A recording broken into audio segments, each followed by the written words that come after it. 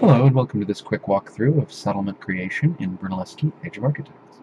Brunelleschi is free to play at brungame.com. In order to create a new settlement, you're going to need a Lord character. After you have a Lord character created, you just select the settlement that you live in. It will ideally be the Wilderness with a new character. And you'll just hit the Move button, which should be prominently displayed. To create a new settlement, you'll have to look at the Open Ministries tab. If there are no ministries available, you'll just see this button right here. You'll be able to click that, create a settlement. The first thing you'll be asked to choose is the settlement's region.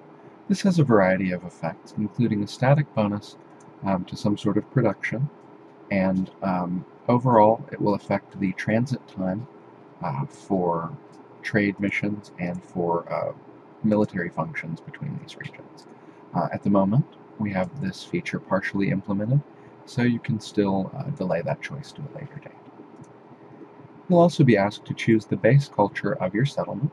This culture is relatively difficult to change in the long run. While the feature is being implemented, however, you will be able to change it at will. Your characters, heroes and lords living in the settlement, will also have their own cultures, and all of the bonuses and penalties that result from these will result from the interaction between cultures of characters and their settlements. For the moment, we're going to defer that choice and choose Cosmopolitan. And on this page, we're asked to choose a settlement government. This settlement government choice will be based on the character class of the lord that you've selected. In this case, we have a squire, which is a noble lord, and this gives us options relating to the aristocracy and the monarchy. Other lords of other classes will have different options. This ensures that settlements are very unlikely to be ruled in identical fashions. And we're just going to go ahead and go for the traditional empire available to all lord characters. Now we'll be asked to choose a settlement economy.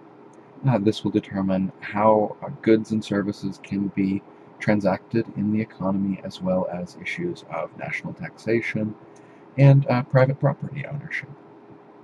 For the moment, we're just going to go ahead and go with an entrepreneurial economy. And finally here, we'll be asked to select our settlement society. This is the third of the choices that will determine how our settlement is ultimately managed and how the political system within it functions. We've got options here also relating to the character class of the lord that we've selected. We're just going to go with Divine Right of Kings. That's available to all lords. Pretty standard sovereignty. Now we're asked to choose a base settlement religion. This religion will relate in a similar fashion to culture to the religions of characters present in the settlement. A lot of decisions made within the government will determine how important this choice is.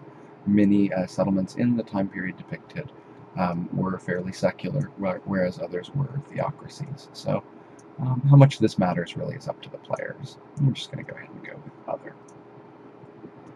And we'll be asked to select a philosophy here.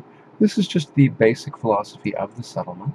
It can determine a variety of small, low-level bonuses that will shape the development of the settlement over time. And like the previous cultural and religious selections, it will interact with the player-selected philosophies in order to provide small adjustments, particularly in regards to the political engine and governments that allow the NPC population to vote. Alright, and just for the moment, we are going to select Futurist. And this will give us a final option of adjusting any of these settings. If we click any of these options, it'll just take us right back, and we'll be able to choose different settings.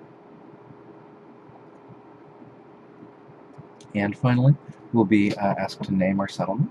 And once we name that settlement, we hit Submit, and it'll take a few minutes to process. And you will be moved automatically to and granted sovereignty of your new settlement, consisting of fields with a granary. I hope this video has been helpful. If you'd like more information about Brunelleschi Age of Architects, please feel free to check out our YouTube channel. Just search for Brungame on YouTube, or feel free to come play the game. It's 100% free of charge at brungame.com. Thanks again for watching.